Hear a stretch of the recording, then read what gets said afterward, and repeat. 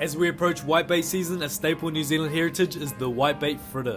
Start off with using 3 eggs for every 250 grams of whitebait, season with salt, pepper and add the drained whitebait. In a heavy pan, add a knob of butter and a generous ladle of the whitebait mixture. After a minute on medium-high heat, it's time to flip. Cooking for another minute, buttering up some white bread, chucking the fritter on and squeezing lemon juice all over. A little bit of parsley on top, and here we have one of the national treasures of Aotearoa. Consume sustainably so we can share this experience with the future generations.